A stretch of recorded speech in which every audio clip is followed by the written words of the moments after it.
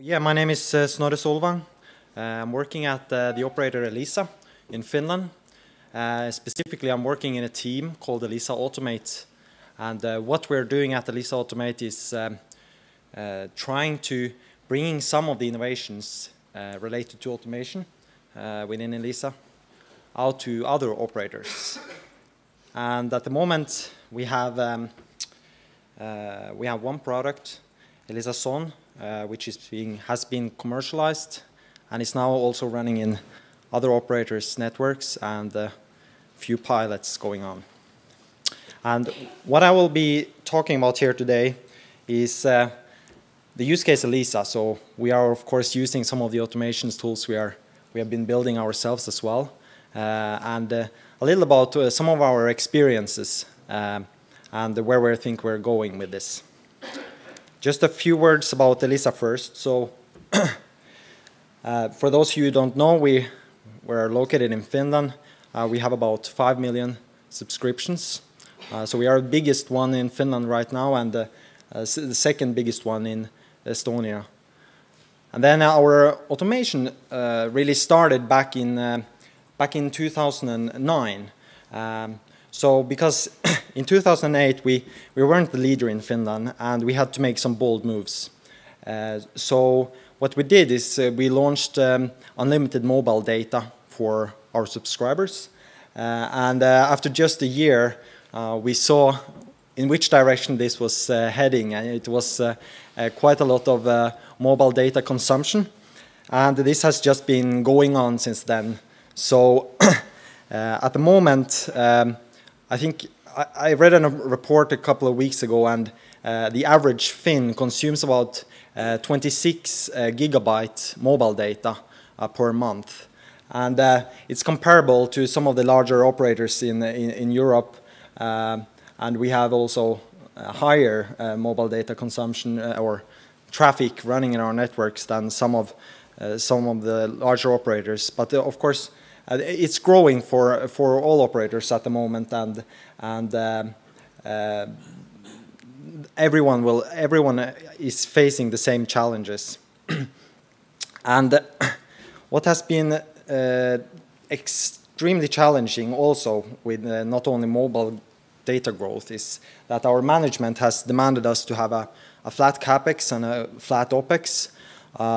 So we have to balance this. Managed to increase the mobile data delivery to our subscribers and our customers, and at the same time keep the cost flat. The only solution for this was actually then to automate what we could, as much as we could, in all of the areas across the organization. And what I will do is specifically focus on what we have been automating in the area of mobile, the mobile area, so not the fixed line. And well, how our organization is split is so we have the planning and the rollout, the operations, and the optimization. And here we are building tools in each of these areas, but of course planning and rollout, automating that completely, I think it's quite a few more years before you have some robots running around and putting up the base stations. So that's of course quite hard to automate completely. And then operations is of course easier. So we have automated completely our NOC. We have no people in our network operations center, and we have of course soft SOC, so where we are of course observing our services, but not the network itself. And then it's the optimization, where we also have this Elisa Son that we have launched for other operators. So a little bit about the Elisa Son. It's a closed loop automation tool.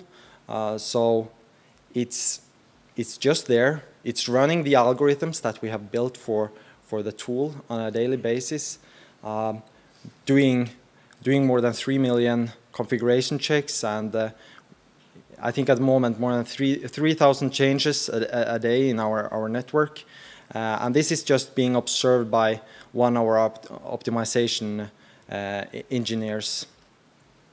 And then it has been, of course, some talk here about like making things virtual and cloud ready, and this is also something that we have been focusing on. I think it's important to be able to scale the solution. And yeah, our optimization team is then working on building the algorithms for this tool rather than actually optimizing the network itself. And then we have done some findings and experiences that we think have been really great when we have been building these automation tools. I think one really important thing has been that we are focusing on the end customer first. So finding the value proposition for why we should actually automate and why we should build these algorithms, or why we should do that. It should in the end impact the customer somehow, and that the service in the end should be better.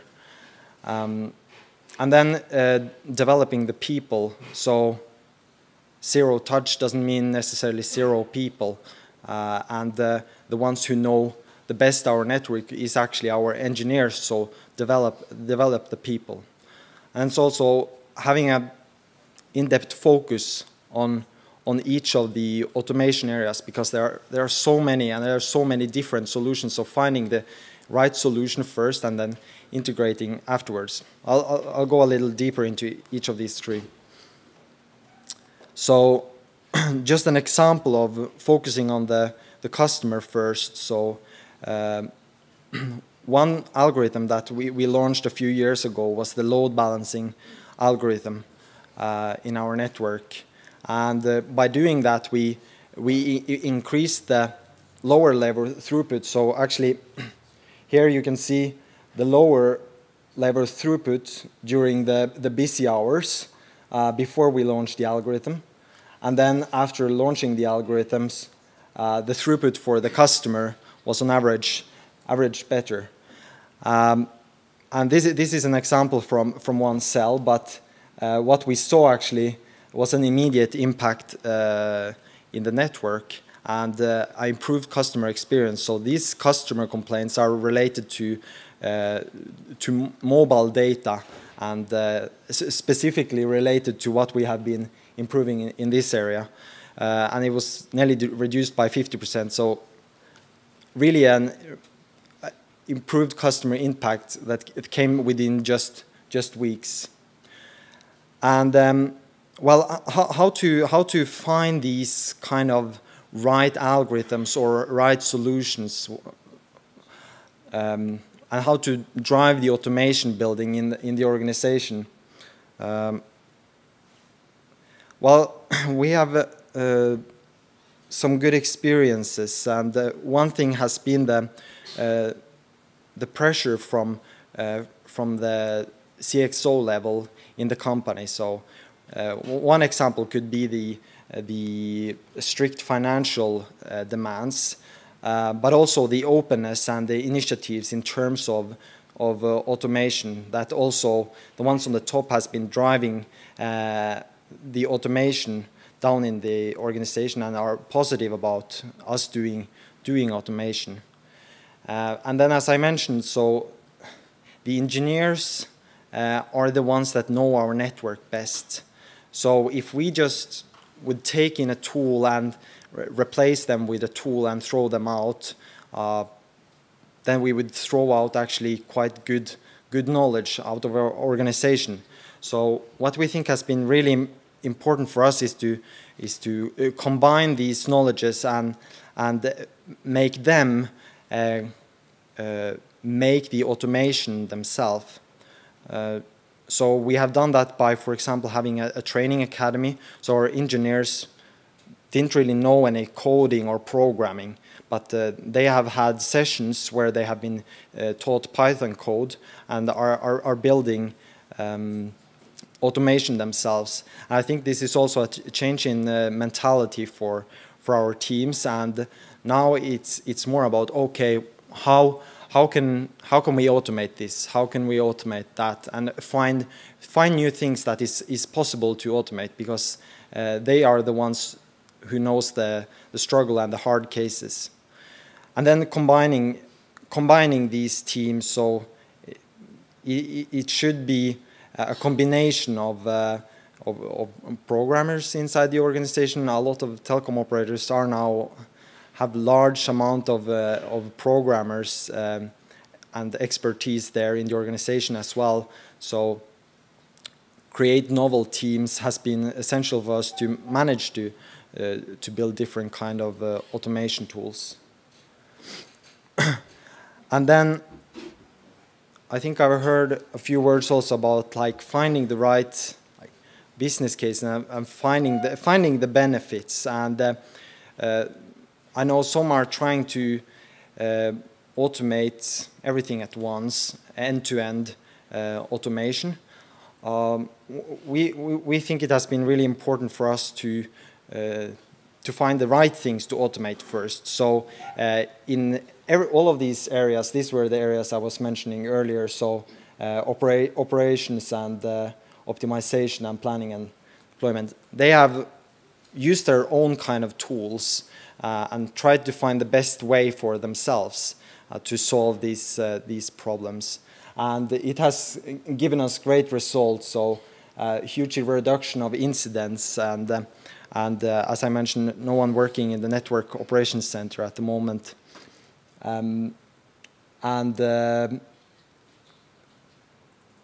Then for the self-organizing networks, we are doing millions of checks and changes every single day. And it's just one person coming to work, checking that algorithms have been running as they should. And then also planning team developing for themselves. Lastly, so how has our process been going from back in the days, and where do we think it's sort of heading? And this is divided into how we feel it has how it has been going until now. We are running things currently in closed loop. We started out with having the engineers just doing the changes themselves directly into the network. Then some started to build smaller scripts or algorithms that would analyze the network and propose certain changes, and they would be placed into the network by the engineers. And the natural step from there has obviously been to completely run this in closed loop and just having the engineers developing new use cases for themselves. And this is something we are developing because we have also a software development kit that we have created. So it should be easy to develop new algorithms across multiple vendors, and that's best solved having a software development kit. And then we are investigating how we best can use an AI to increase the decision making and improve the decision making for what changes, and how to improve the network further, because it's getting increasingly difficult, and the network might look completely different on a Saturday from a Wednesday. So how should we then adjust, and how can we increase the automation impact? Yeah, but I think that's it for now, and yeah, thank you so much.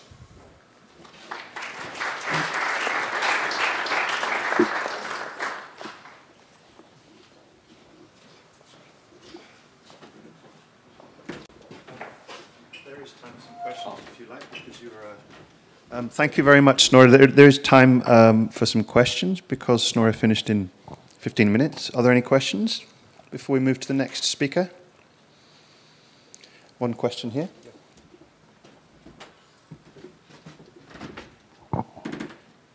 José Bonnet from Altis Labs.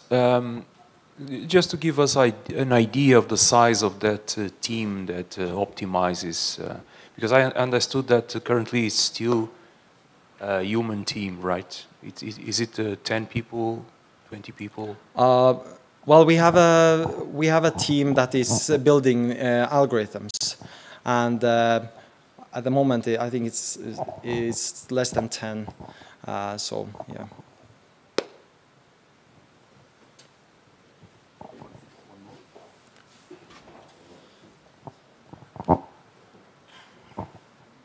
Ray Forbes, thank you for a very good presentation.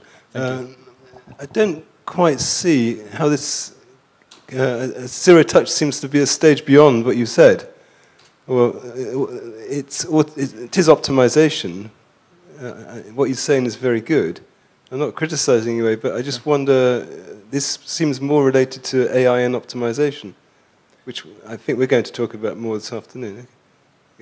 Well, I agree. This specific use case is, of course, an optimization use case. What I'm saying is that what has been important for us is to run the optimization in zero touch. So not having to touch the optimization anymore, and eventually I think that will be built also into other areas, and then it's all about combining that completely. Yeah. Yeah. There's time for. Just ask a question about the value of automation. You said so. Essentially, you're focusing on specific tasks in order to produce a value, right? How you set up the measurements or KPIs before and after that you can measure the value of the automation. Yeah, that's a good question. So we have KPI measurements in the system that we have built. If you're referring to the SON specifically, or yeah, well, so it's also algorithms that are following the KPI measurements. So, and we have done analysis on the benefits afterwards, and then of course to define what KPIs can be improved before and how to improve those. That's decided by the engineers and the optimization team, because they are the best ones to define what areas that should be improved and how it could be improved. There's one more question here at the front, quickly.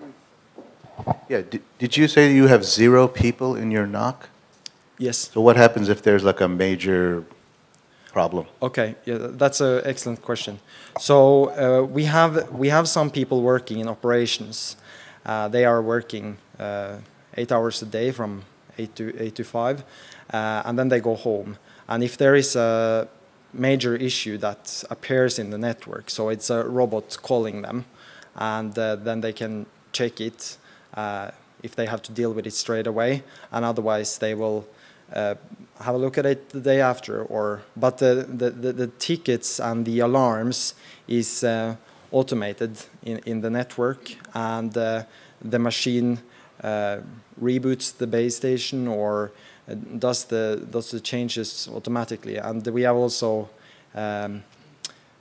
implemented so that the machines are following the KPIs, and if there is a drop in KPI, it can choose to make some action. And we're also heading more towards the predictive analysis, so it's doing that before the problems occurs.